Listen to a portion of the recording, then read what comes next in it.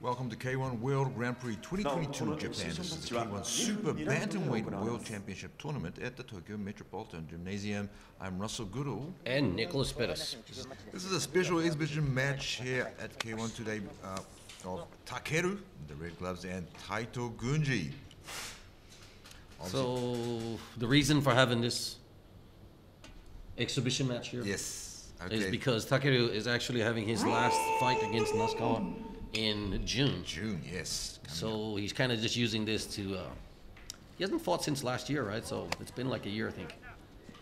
And just for like, what do you say, double checking? Double checking, yeah. Oh, not the last fight. Yeah, but he's having a fight against Nasukawa. Yeah, from the different, from a kickboxing background, yeah. So. Oh, I love his speed. And it is an exhibition match, 2 minutes, 2 rounds, but, you know, it's not just a sparring session for Takeru, you know. I mean, on the one hand, we have Taito Gunji too, and he's got many belts as well too. The featherweight, K1 high school championship, and, you know, for Crush too, so. Yeah, no, this is a big honor for Taito to be able to go up against Takeru in this fight. I mean, of course, it's an exhibition, so they didn't have to lose weight for this fight, but they did actually. They didn't, but they did. I like that. Yeah. Went down to 58 the day before, and then recovered up to 62. So that means that they've put on like 4 kgs overweight overnight. Yeah. What do they eat? Well, it's more water retention. You come back.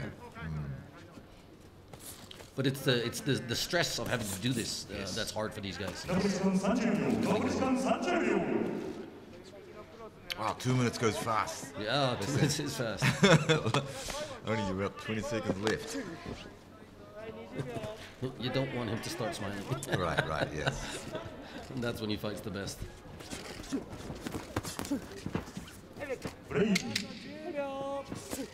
Still super fast, even with the shin guards on. Yeah.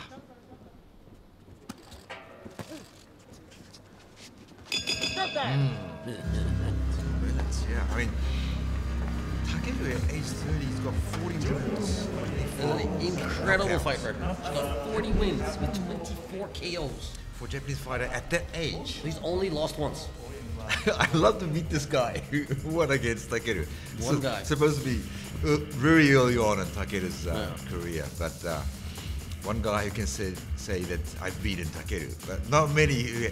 Well, actually, there was only one guy who said that. Can say that. And I think Takeru's got to try to keep it that way. Yeah. But Taito Gunji's, he's only 23 years old. He's got 16 wins, 5 defeats, and 1 draw. But he's got, the champion belts.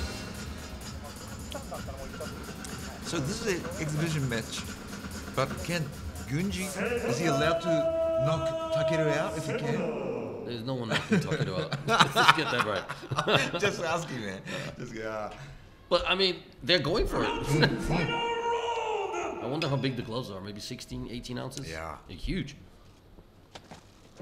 Because these guys fight with 8-ounce gloves, I think. Normally.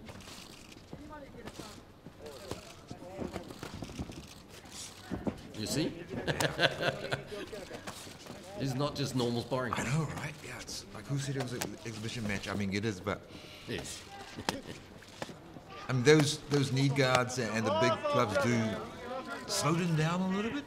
No, a little bit. Yeah. It's just, it's more padding on him, so, you don't get injured.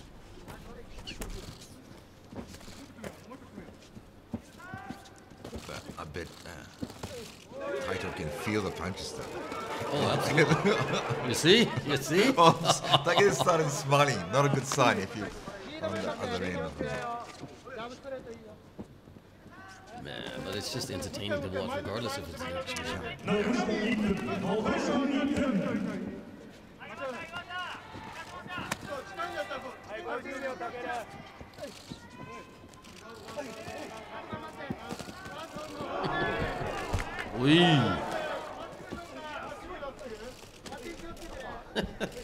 They can't stop laughing.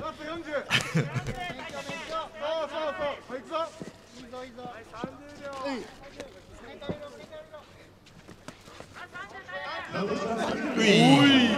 a minute.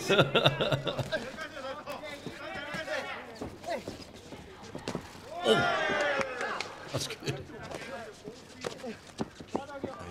Gunji's going in. Hey, he went back to him.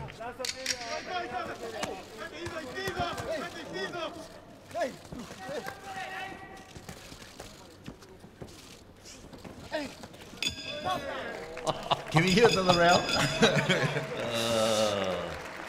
Nice. So that's the 2 rounds of the exhibition match. Hey, thank you very much. That's really cool. So yeah, and leading up to in June when. So Takeru basically, meets, we're promoting the next fight for yes. Takeru, against Teijin Nasukawa. which has been a match 10 years in the making. Yeah. It was considered that match was never going to happen, maybe. But then they figured out the paperwork, and it's coming in June. Yeah. Which I'm super excited about. Yeah. I want to go watch it live. June is just around the corner, yeah.